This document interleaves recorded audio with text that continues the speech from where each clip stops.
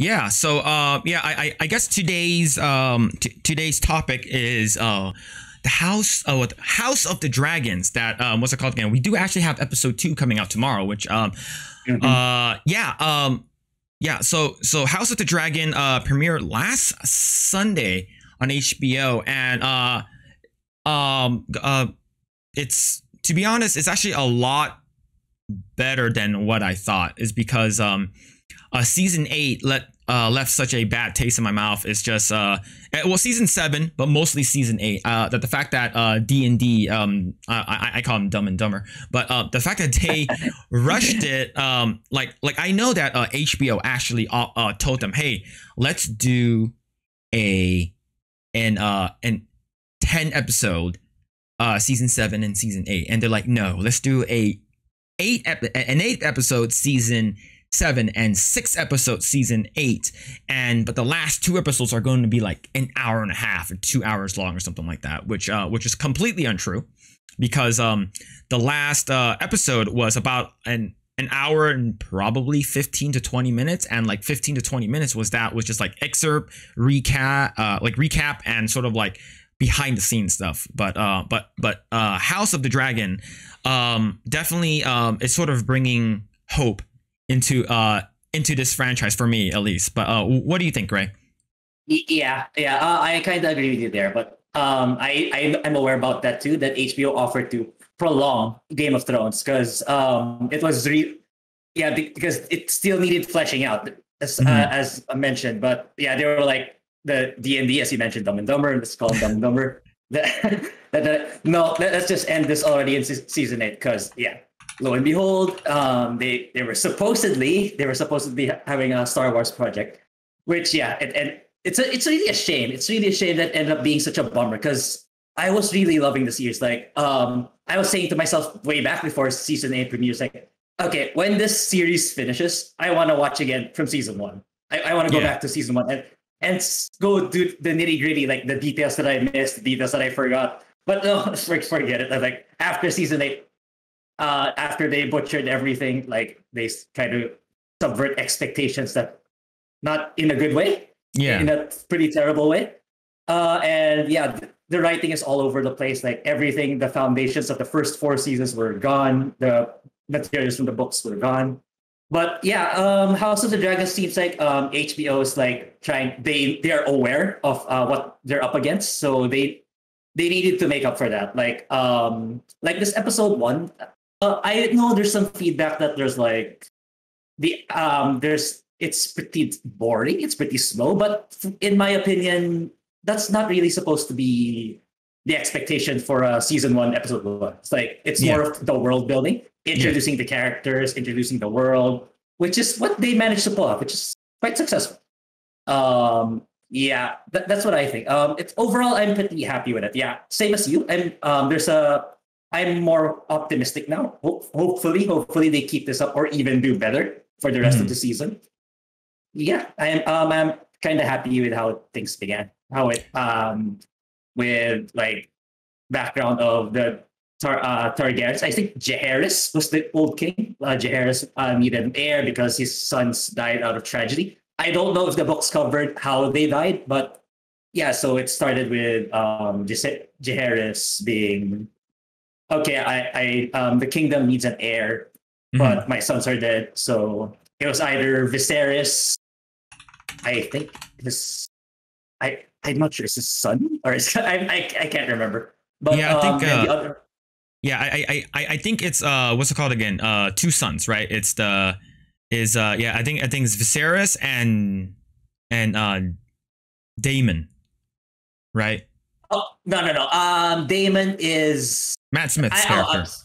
Yeah. I'm referring to the very start. Do you remember? It was between a woman and Viserys. Yeah. Okay, I remember now. Yeah, it was the I guess it's Viserys' sister. I'm assuming, right? Yeah. Mm-mm. Yeah, it's a relative. I can't remember either because I'm not an all out fan of the books. But yeah. So I like the world building. Like I like what the part where the narrator said, because the only way the kingdom is so powerful, so prosperous, the only thing that can bring it down is itself. So it's a really good foreshadowing of what's about to come, right?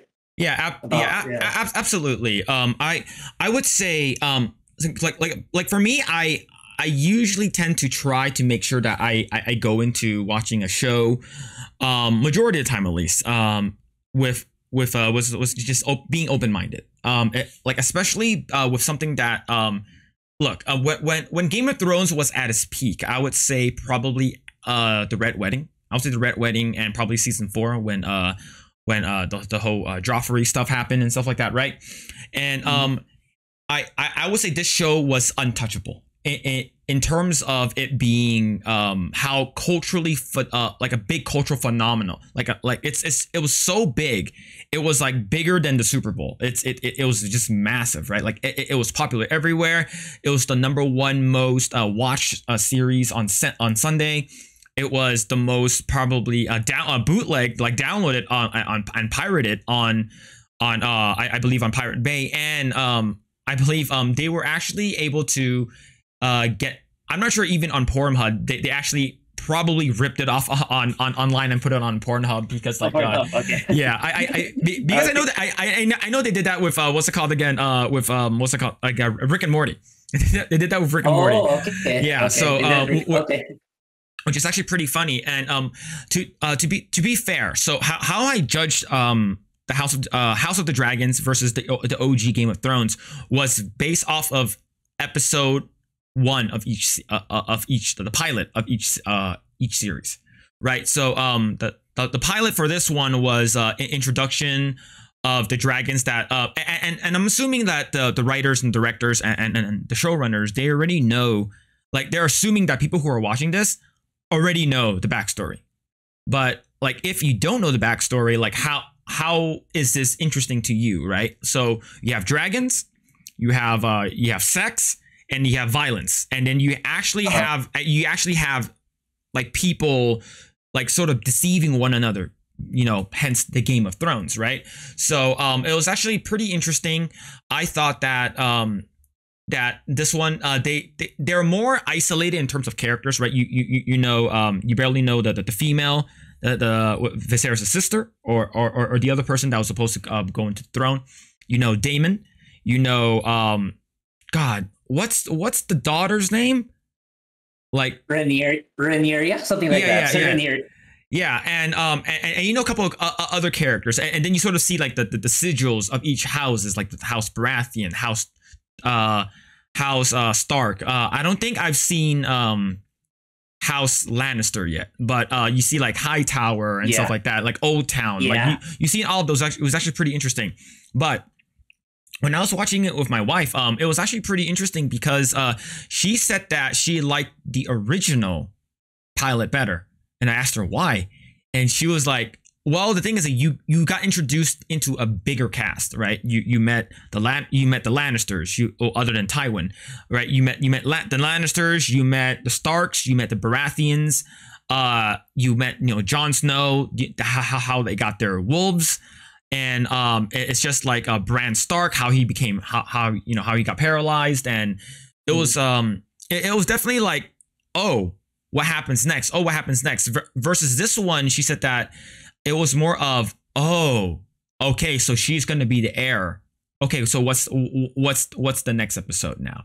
Versus that one, the pilot of the original Game of Thrones left sort of like a cliffhanger, right? But to be honest, I thought this was a good start.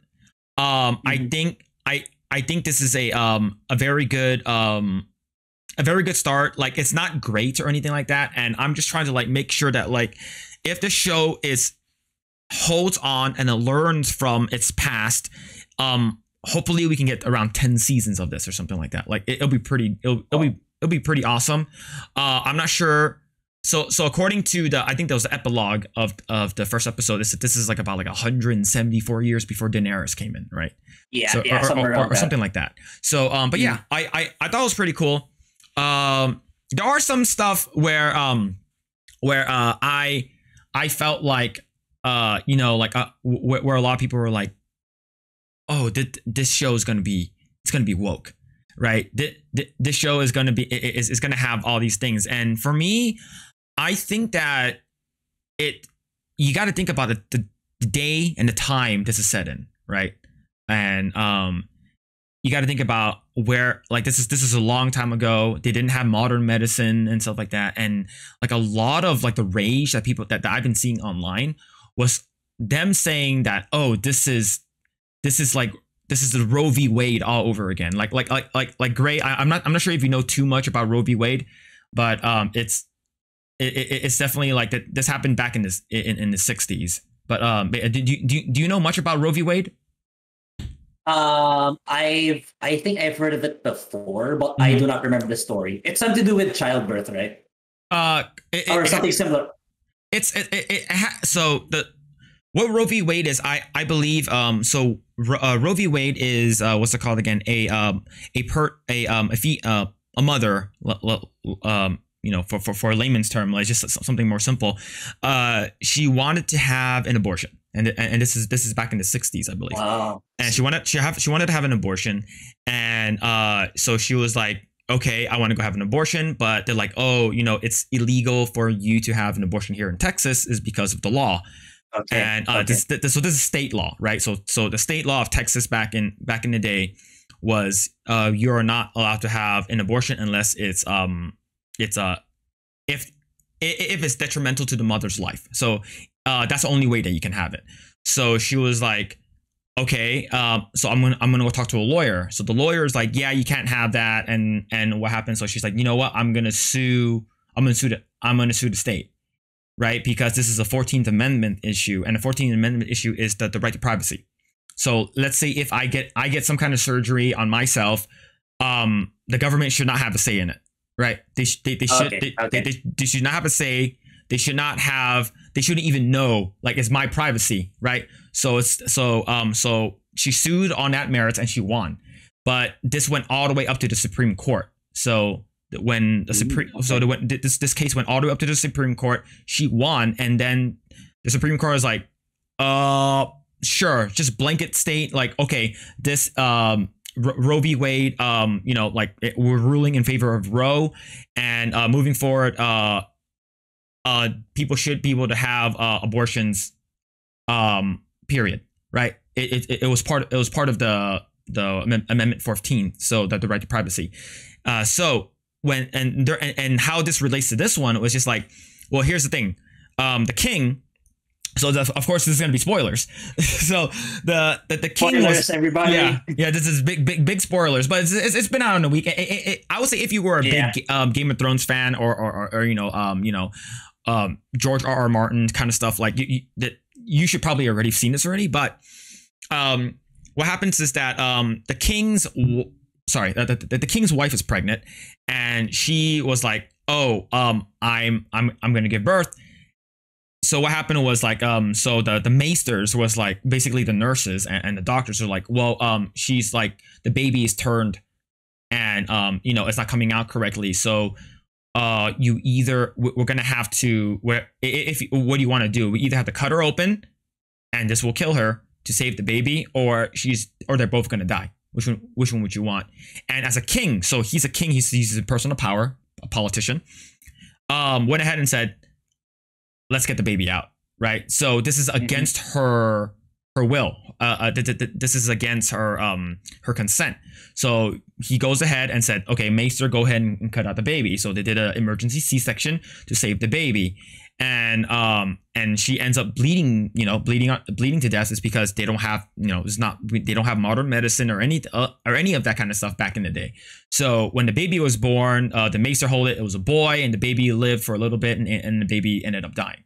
So in terms of how a lot of people were actually, people who were like, they want abortions for everyone, right? They want abortion, my body, my choice. If I want abortion, I should have it, and stuff like that. So what they ended up saying was that this king deserved it, right? You deserve to lose your wife, and you deserve to lose your kid, is because you did an abortion, and like you did an abortion, and this is against like consent, right? This is what you wanted, this is what you get. So that was why, like, the people who are who are pro-choice, who are like, this is what you deserve. You deserve this. You deserve to lose everything because you did this without the woman's consent. So it's crazy. It's crazy. Yeah, it's a weird take because if I were in the Viserys shoes, like, would I put my wife in that position? Like, you have to make a decision now. Like, it's either you die or you just die or you both die. It's hard at that very moment to tell her that, something like that. And it's like, I would just make the hard.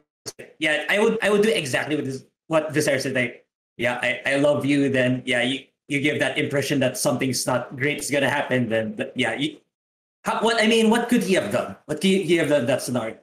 I think it's gonna make it even worse, and it might even risk the baby. Well, we know what happens later to the baby, but it might risk the operation might go risk in it might risk in failure if I let her know psychologically. And that too. And people also need to take note that this is a prequel. So that's the hard thing about prequels is that chances are the people are watching or watch the main line. So they already know what's gonna happen here in this what generally is gonna happen in this prequel. So they need to find some way to convincingly pull it off. Because that's the hard part with prequels. Like, people already know what's gonna happen, unlike in the mainline series. So prequels are really a tough bag to pull off in such a way that many people will be convinced that it's a good way to pull off the prequel. So it's trying to explain it. It's like, since it's already preordained in a sense, like we know what's gonna happen in the end. Like the House of Targaryen it's in flames, it's in shambles.